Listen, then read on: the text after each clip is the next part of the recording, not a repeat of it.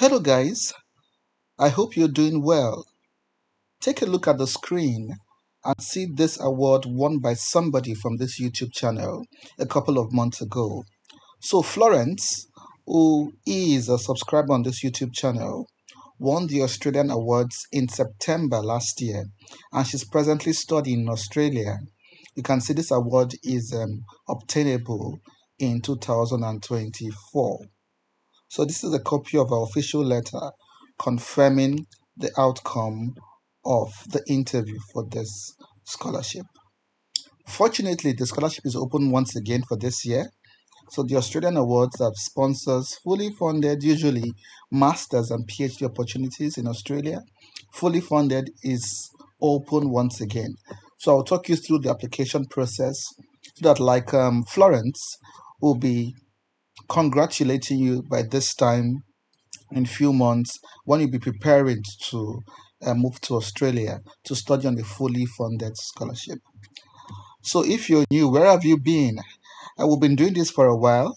So welcome and look around. I'm sure you'll find something that catches your interest. And do not forget to subscribe because even many more resources will be shared on this channel. And of course, if you're a returning viewer, returning subscriber, thanks for coming back. Thanks for the constant support. And I hope you get a scholarship sooner than later. So let's go straight to the business of the day. We're looking at the Australian Awards. So this award is fully funded. You can see on your screen the different things that it covers, different goodies, including food, tuition, travel, living allowance, health insurance, different kind of leadership courses, field work, just everything is covered. If you get the scholarship, you wouldn't have to move any financial muscle. I should actually rephrase that. So when you get this scholarship, you wouldn't have to move any financial muscle. It got you covered through and through. So how do you apply? To apply for this scholarship, there are regional variations. So different regions, different continents might have different application requirements. So let's go to the different continental requirements. So I just went down to the bottom of the page and I clicked on Australian Awards to see how to apply. So quickly, let's check the opening and closing dates together. The opening dates and closing dates. So the opening date is the scholarship opened on the 1st of February and it's closing on the 30th of April. So there's enough time, there's time, that's a good thing. So you can always prepare. So how do you apply particularly? That's very important. So you have to see the different country, what they call it, country profile. So let's see what is obtainable in your country or in the continent you're from, because different continents might have different application processes. So let's go straight to Africa, where my country is based. So these are the African countries eligible for this scholarship. Of course, if you're not African, you can just go back there to your own continent and check whether your country is on the list. You can see Asia here. You can see the Pacific Ocean. You can see the Middle East, Africa, and the other countries. So let's just go back to Africa. So I'm using that for an example. So if you're African, these are the particular documents for candidates applying from the African continent. So I've opened this and you can see the list of the countries eligible on the continent. And I hope your country is there. It is not an exhaustive list because there are more countries on the continent. But I hope, excuse me, I hope your country is on that list. So then for every continent, there are some special areas of focus. For instance, for Africa, the scholarship is focused on prosperity to reduce poverty to enhance political stability. So these are the particular areas or the fields of study they want you to prioritize. You can see climate change, agriculture and food security, mining and energy, foreign policy, international security, gender disability, and social inclusion. So whatever course you're choosing in Australia, it has to be fall into at least one of these categories. I hope that is clear.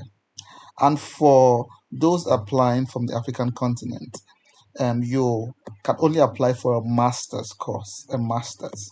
There are some people or some continents where they also can apply for a PhD or even a bachelor's. But for those coming from the African continent, you have to apply just for a master's. I hope that is clear. So once again, these are the benefits. The air tickets, you get the allowance, tuition, living stipend, introductory course, insurance, and the rest of them, fieldwork, and other goodies. So how do you apply? You do not need to apply to any of the courses. You can, of course, go to Google and look for a course in an Australian university. You can even check for participating universities as well. So go to Google, look for your desired course in an Australian university, whether it's um, a course work masters or a research-based masters. So you can check that on your own, but do not apply. Just apply straight here on the portal. Just apply straight here on this portal. I think there's a link here to on how to apply. Let's look for the link quickly. So there's this online portal where you can apply for the scholarship, and when you're nominated for the scholarship, then you're invited to submit an application to the participating university, or you're even helped to apply to one of the participating universities. So this is the application portal. So what you can do here is look at the application guide and apply immediately. So let's look at the application guide, for instance. This is the application guide. It's also a PDF document. It will instruct you on how to apply. Here you're meant to open, of course, what they call it. You're meant to open like a register and open an account. But then you can get a peek into what you'll be instructed to do by looking at the application guide. So I've opened it already here. Let's go to the beginning of the page. So this is the application guide. This is the application guide. And the reason why I'm showing you this is because in page, what page is that? 28, 29, 28, you're meant to write some essays for this scholarship. Like this one is saying, how did you choose your proposed course and institution? So remember, you're meant to select, I think about 2, 3 courses and universities on your own. So you do your own Google search, select those courses. So now it's asking you, how did you find those courses? You can say, oh, you did your own research through Google, through a study website, or through a friend's recommendation. Just make sure you're making it clear that it's not accidental, that you actually did your research. You went through Google, you checked the course outline, you checked the course benefits and every other thing before you imputed them. So you could say you did your own research through your internet research. You could say a friend recommended you. You can say a professor pointed you to it. So there are several of these things you can do. You can even combine them.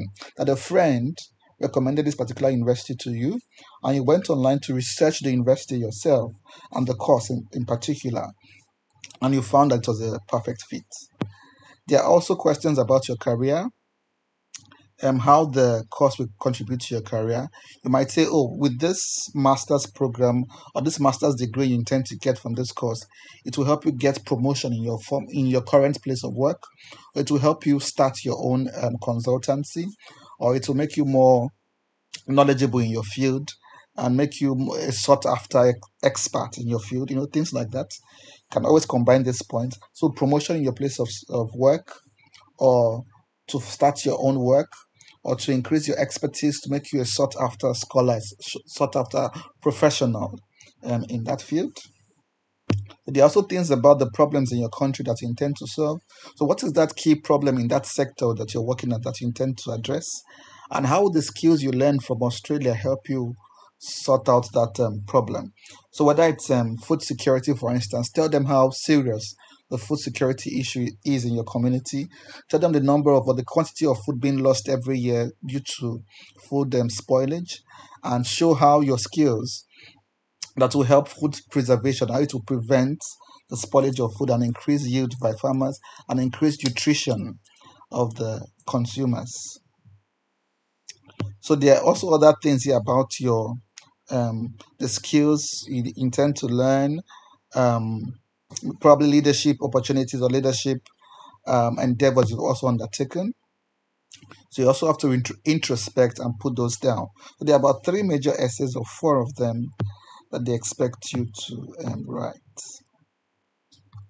In case you need help on how to write some of these essays, you can go to my channel, go to the home page, and check all these essay tutorials. There's some essay tutorials here.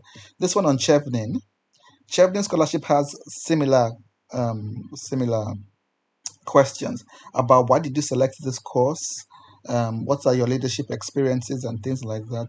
Or even MasterCard also ask the same question. So you can also look at these videos and it will help you answer those questions asked by the Australian awards. So it's very straightforward, guys. So just go to the portal, start applying. You might also, of course, need things like recommendation letters, things like your transcript, things like your what they call them, transcript recommendation letter, and then the list of the universities you intend to apply to. I think that's also very important. So, of course, you can always go through the documents. I've opened a number of them already. The application guide. You can go to the documents for your particular continent. So this is the document for those from Africa. So these are the documents they want you to provide, like your passport, undergrad certificate, transcript, your CV, employer's report, academic reports. I think there are also screen shots or samples of these, what do they call them, these reports they're asking for. So there are samples of, I believe, samples of like recommendation letters or samples of those reports, like blank sheets where you can give to your recommenders to write for you. You can always go to the FAQ section to get those reports I just talked about. So remember, participating countries, they are also participating institutions. So you can also check for the participating institutions. Let's open this and see as well. So it's a very long list of universities. At least one of these universities here should have a course that interests you, a course that aligns with your background, with your skills, and with your ambition. So check very closely, do your homework, and see the university that provides that course for you. Then you already seen the opening dates and closing dates, and then the FAQ section. So as usual, guys, you can see how I'm navigating the website, it's trying to bring up information for you. So at your own free time, it's also important that you go through this website, go through it thoroughly, and see how you get, the materials that you need to apply for this scholarship. As usual, we cannot wait to celebrate you. Fully funded scholarship in Australia, and it is not impossible to get. Florence from this YouTube channel, as you can see, got it just a few months ago, and now she's studying in Australia. It can just be you in a number of months as well. So do not be dismayed. Start putting your documents together. Yes, it's competitive. Yes, it's not going to be easy, but it's going to be worth the stress. As usual, guys, I cannot wait to celebrate you. So get to work. Start crafting your CV. Start doing your own research. And I'll see you at the top sooner than later. Bye-bye for now. And do not forget to subscribe.